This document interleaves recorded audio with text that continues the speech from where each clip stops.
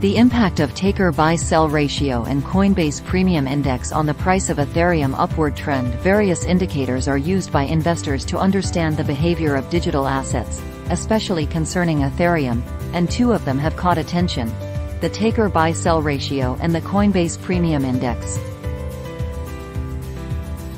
Bar graph. Historically, the price of Ethereum has shown an interesting relationship with the 50-period moving average of the taker-buy-sell ratio, which measures the balance between buy, bullish, and sell, bearish, orders in the market.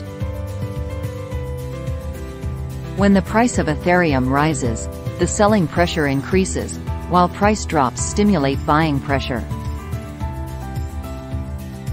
Downward trend. This trend can be explained by market psychology, where investors may become more cautious when prices rise, anticipating a possible correction or drop, and conversely, they may feel encouraged to buy when prices fall, seeing an investment opportunity. Magnifying glass. Additionally, attentive observers have noticed the behavior of the Coinbase Premium Index. This index measures the price difference of Ethereum on Coinbase compared to other exchanges. Two important characteristics are highlighted.